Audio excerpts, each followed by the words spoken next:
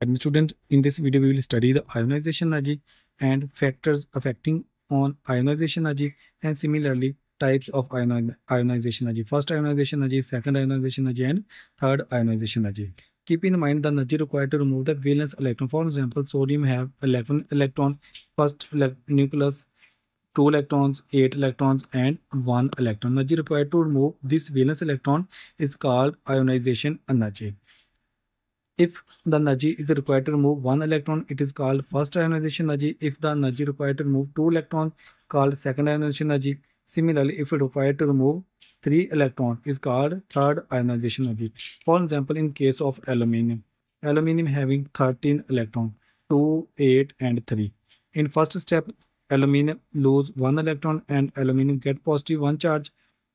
Similarly, aluminium plus 1 remove one electron and convert it into aluminium plus 2, and aluminium plus 2 again electron and convert into aluminium plus 3, mean it remove third electron. Keep in mind the first ionization energy always come, second and third energy is always greater because it is difficult to remove electron from positive ion.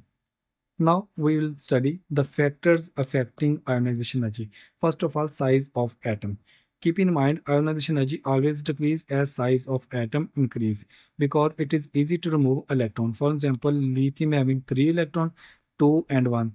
Size is normal size, mean small size, 1 electron, as compared to sodium. Sodium having greater size, so it is easy to remove electron from sodium atom as compared to lithium. That is why greater the size, lower will be ionization energy. Similarly, nuclear charge. If nuclear charge is greater, then ionization energy is always greater. And the last point is electron configuration.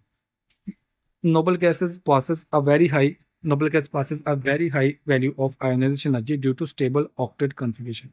All the atoms having complete filled or partially filled, complete filled or half filled orbitals, then they have high ionization energy. Noble gases shell are always complete. That is why high energy is required to remove electron. That is why electron configurations also depends on ionization energy. I hope that all the students understand. If you are also understand, please subscribe my YouTube channel, like this video, and share this video. Allah Hafiz.